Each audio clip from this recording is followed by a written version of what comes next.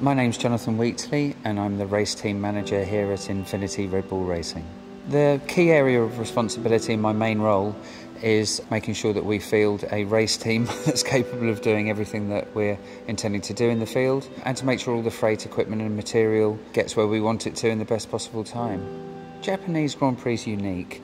Suzuka is the most extraordinary venue. It presents a unique challenge to the team. It's the second part of a double-header event, the first part of that double-header being a night race, which effectively means we have less preparation time than we have at other events, and the weather can sometimes be a challenge. The entire team's success is down to the quality of the staff that we employ. Without these incredible personnel, we've just got machines and buildings and equipment. It's all about the staff.